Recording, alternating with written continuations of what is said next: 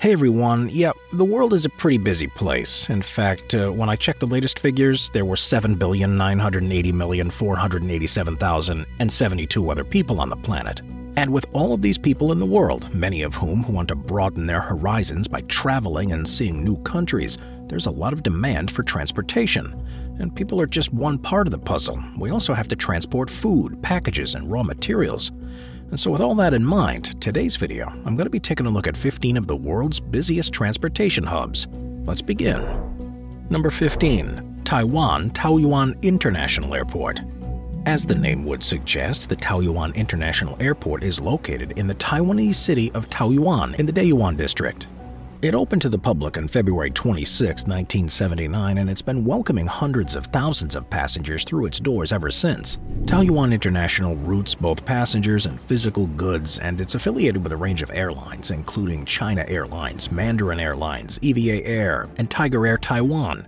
It's also one of the biggest and busiest airports in the Asia-Pacific region, helping to connect east with west. I'm talking about an airport that only welcomed 820,000 passengers in 2021.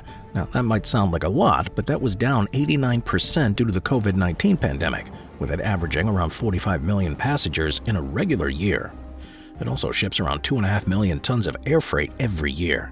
All of this makes it the busiest airport in Taiwan, but that doesn't mean they skimp on amenities. In fact, Airports Council International ranked it as the best airport for its size in the entirety of Asia-Pacific back in 2016. You won't find a lot of airports like this one, no matter where you go. Number 14. Miami International Airport.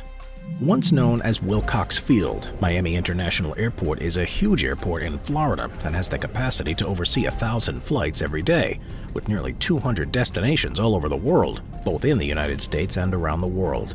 It's also particularly known for its links to South America. MIA is currently the biggest cargo airport in the United States, as well as the biggest hub for international flights in the country, though it only ranks 10th when you also factor in domestic flights. It welcomes around 17.5 million passengers each year, and it's home to a sprawling complex that covers around 3,300 acres. This airport's also steeped in history, dating all the way back to the 1920s, when Pan Am used the site. National Airlines used to have a terminal on the other side of the airport and had to stop traffic so they could take their airplanes to and from the terminal. It was also temporarily closed down during the Second World War. It's also continuing to grow, with estimates stating that it will process 77 million passengers and 4 million tons of freight each year within 20 years or so. So it's currently undergoing a multi-billion-dollar improvement and renovation plan that's going to include 2 luxury hotels and even fine art displays. Number 13. Incheon International Airport. Incheon International Airport, or Seoul Incheon International Airport, is South Korea's biggest airport and one of the biggest overall airports in the world. Like Taoyuan, it's also been celebrated as being one of the world's best, with Skytrax ranking it as the 4th best airport in the world and the best for international transit. It was also given awards for its cleanliness and security. I'm talking about an airport with so much going for it that it's almost a tourist destination in its own right. It's got a golf course, an ice skating rink, a casino, and even a museum that's dedicated to Korean culture. That's on top of its 5-star accommodation, of course. As if all that wasn't enough, it's also one of the world's fastest airports when it comes to departure and arrival times, which is no mean feat considering that it's also lauded for its security. You'd think that security like this would mean taking your time when you check in, but that's not the case. Oh, and did I mention that this place is massive? It's got over 110 boarding gates, and it's built on artificial land between 2 islands that were reclaimed from the sea to make space for it. It opened a little over 20 years ago, but still has the feel of a brand new airport as you stroll around it. Pretty nice. Number 12. Doha Hamad International Airport. Doha Hamad International is one of the newest airports on the list, coming into service to replace the old Doha International Airport after its closure in 2014. Owned by the Qatar Civil Aviation Authority and operated by Qatar Airways, you can find this place in, well, Qatar. During the construction, the airport was called the New Doha International Airport. Yeah, inventive name, huh? But the name was eventually changed to honor Emir Hamad bin Khalifa Al Thani. It was supposed to open in 2008, but it didn't actually open until many millions of dollars and 6 years later. But the delay was worth it, and the airport now sees around 39 million passengers and 170,000 flights a year. It's also an award winner, most notably grabbing Skytrax's title for the world's best airport in 2021 after taking the crown from the Shanghai Airport in Singapore. Given how new and how expensive it is, it seems only fair, I guess. Doha Hamad also ranks as the 50th busiest airport in the world when it comes to the number of passengers, and that's without us even mentioning goods and other shipments. If you happen to pay it a visit, keep your eyes peeled for Lamp Bear, which is the informal name for an untitled sculpture by Urs Fischer, a 7-meter-tall bronze teddy bear on display at the shopping mall. Number 11. Louisville Muhammad Ali International Airport. This next airport is named after one of the greatest boxers the world's ever seen, which is perhaps how it managed to fight its way this far up our list. Formerly simply called Louisville International Airport, it's notable not for the 3 million plus passengers that pass through it every year, but for the 6.5 billion pounds of cargo that it handles across more than 150,000 separate flights. It's also interesting for the fact that it's a hybrid airport that serves both the general public and the military, which it's able to do because it covers a whopping 1,500 acres and it's got 3 different runways. Located in Jefferson County's Louisville in Kentucky, it's made its way into this list despite the fact that it doesn't handle international flights, although it does act as a hub for UPS's international shipments. The sheer weight of cargo that gets transported through this airport means it's the United States' 2nd busiest cargo airport and the 4th busiest in the world, behind Shanghai Pudong, Hong Kong, and Memphis International Airport, the latter of which is home to FedEx's so-called super hub. We'll talk about that one a little bit more later on. UPS has named Louisville as a hub since the start of the 1980s, and its current facility spans more than 5 million square feet and can process nearly 7,000 packages every minute. UPS also has invested several $billion into expanding and improving its hub, making its presence at the airport a key strategic importance to that company. Number 10. The Port of Shanghai. Alright, the Port of Shanghai is the first entry on our list that's a deep sea port as opposed to an airport, and that has an impact on the way that we look at it. That's because it's less known for dealing with a large number of passengers, as the airports are, and it's more associated with shifting large amounts of freight. Around 10 years ago, the Port of Shanghai took over from the Port of Singapore to become the world's busiest port when it comes to shipping containers. It's continued to grow ever since, leaving Singapore behind in the dust. In fact, the Port of Shanghai is so insanely big that it's now classified as a large port megacity, thanks to the combination of how much shipping is routed through it and how many people live and work there. I'm talking about a transportation hub that's so huge there are large towns that are half the size of it. It's also one of the most historic hubs that we're going to talk about today, going back way before the creation of powered flight. Shanghai became an international port during the 1800s, but its growth was slowed significantly during its rise of communism. And it's only within the last generation or two that it's taken its rightful place on lists, just like this one. Number 9. Ted Stevens Anchorage International Airport. Alright, it's time to head back to the United States and check out another airport, this time in the state of Alaska. Located just a couple of miles away from Anchorage, this airport takes its name from Alaskan U.S. Senator called Ted Stevens, who served his country for over 40 years. The airport was first built at the start of the 1950s and was used by Alaska Airlines and Pacific Northern Airlines, amongst others. It was also used as a refueling stop for services that were flying from North America to the Far East, and one of the runways used to be connected to a nearby National Guard base.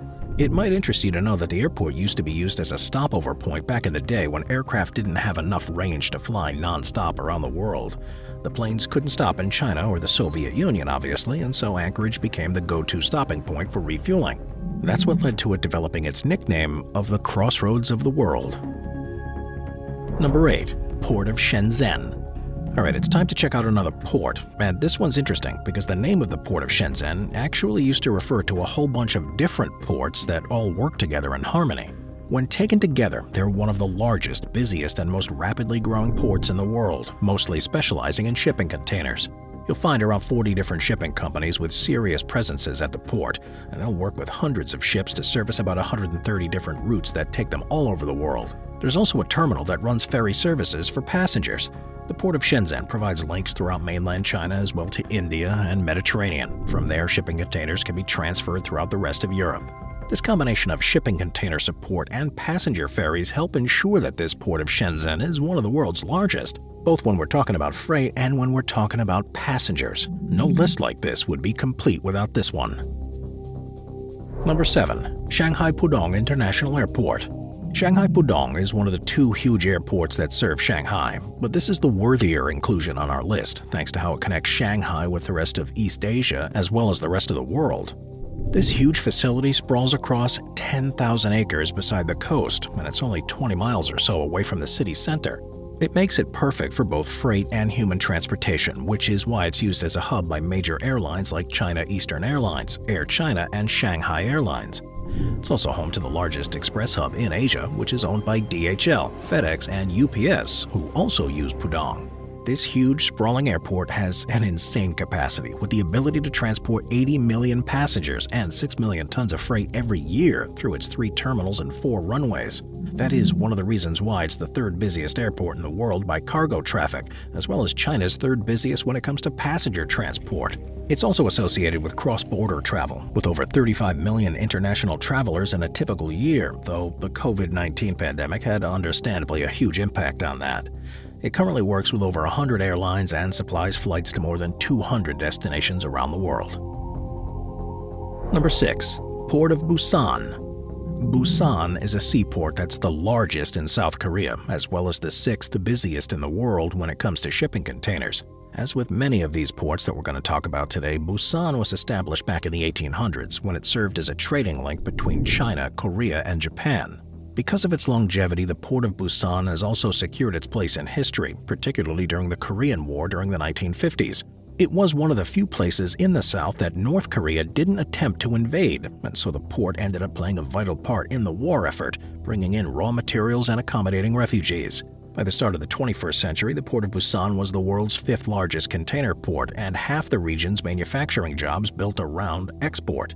It continues to link China, Korea, and Japan, and now also serves Singapore and Hong Kong, as well as the rest of the world. As for what the port handles, it's predominantly known for raw materials like fertilizer, meat, metal, gasoline, coal, leather, metal ores, wood, and sugar. It's also a sister port of the Port of Southampton in the UK, the Port of Seattle in the United States, the Port of Rotterdam in the Netherlands, and the Port of Shanghai in China, amongst others. Number 5. Memphis International Airport.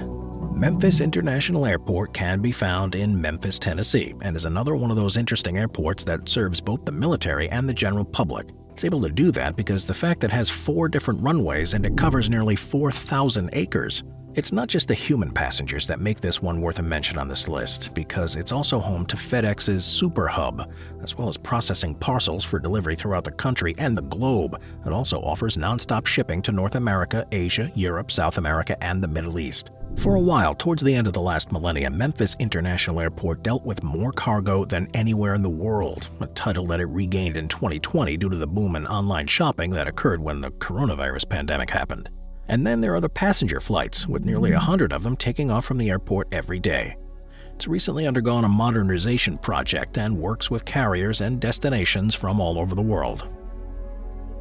Number 4. Los Angeles International Airport. Okay, it probably won't surprise you to learn that Los Angeles International Airport, or LAX, is one of the biggest and busiest airports in the world. There's also a huge amount of demand for its flights, given that it's the main airport serving LA and the surrounding parts of California. Alright, so let's get to some of the facts and stats. LAX has 4 runways and covers about 3,500 acres, with around 90 million passengers a year before the pandemic. It's the busiest airport in the United States' West Coast, and thus handles a large amount of international travel and ranks as the world's 3rd busiest airport. Also, LAX is one of the busiest origin and destination airports, which essentially means that people either start or end their journeys there. The airports that are busier than it are only so busy because a bunch of connecting flights pass through them. It's also one of the U.S.'s oldest major airports, with it first opening in October of 1928. Some of the original buildings are still in place there, with Hangar Number 1 appearing on the National Register of Historic Places. Oh, and the X in its name has no specific meaning other than a 3-letter identifier is required for airports, and so LA wasn't long enough. Number 3. Hong Kong International Airport. Hong Kong International first opened to the public in 1998, and so it is kind of one of the youngest transportation hubs to feature on this list. The fact that it comes in at number 3 shows just how important Hong Kong is for global travel and cargo shipments. As with many of the other airports on this list, it struggled its way through a huge reduction in passengers during the COVID-19 pandemic, and yet it was still able to shift over 4.5 million metric tons of cargo. In fact, it's the world's busiest cargo gateway. Perhaps the most interesting thing about Hong Kong Airport, which is also sometimes called the Cheklapkok Airport, is that it's built on reclaimed land. Space is at a premium in the area, and so it was the only way for the locals to find enough space to build the thing without losing out on housing. I'm talking about an airport where everything is done big, which is why it employs 65,000 people and has one of the world's largest passenger terminal buildings. It's the 8th busiest airport by passenger count and is the airport that's been fighting with Memphis for the title of busiest airport by cargo traffic. Number 2. Port of Singapore. The Port of Singapore is the jewel of the Far East and the big daddy of the ports in the Asia-Pacific region. It was first built way back in the early 1800s, back when Singapore was a key part of the British Empire, and is now the name for a bunch of different terminals that all work together in harmony. In fact, this harbor is so big that it's the second busiest in the world in terms of how much weight it ships, as well as the official maritime capital of the world. It's said that a third of the world's shipping containers and half of its crude oil pass through the Port of Singapore at some point during their journey. And it's not as though the Port of Singapore came out of nowhere and stormed the rankings, because it's been a key strategic shipping point for over a century. It's also vital for the country itself, allowing them to import raw materials and create a thriving export market. The result is a sprawling port that's big with a capital B. Interestingly, it's also full of high-tech equipment too, and the port is currently investing heavily in automation and even self-driving technology so it can maintain its place as the world's leading seaport. Number 1. Shinjuku Station. Alright, the last entry on our list is also the first train station, but I'm not talking about just any railway station here. I'm talking about the world's busiest, a commuter hub in the middle of Tokyo that welcomes over 3.5 million people every day. This means that it's the world's busiest station by a huge margin, with the equivalent of almost the entire population of Los Angeles passing through the station every day. Yeah, as you can imagine, it's a pretty hefty amount of infrastructure to support all those passengers, with 35 platforms and over 200 different exits. Because so many people pass through at this station has become a destination in its own right, especially because a ton of retailers, malls, and department stores have been built right into the station. I'm talking about a place that people go for work, leisure, and both for travel and shopping. And so I guess it's no wonder that the place is so busy, and it's definitely worthy of a spot on our list. It moves the equivalent of yearly traffic of the world's busiest passenger airport every 3 weeks. And all you need to do is look at the photos to see how hectic it can be there. I'll see you tomorrow. Watch our binge-watching playlist if you'd like to watch all of our most popular top 15 videos. Grab a drink, grab a snack, and get ready to binge.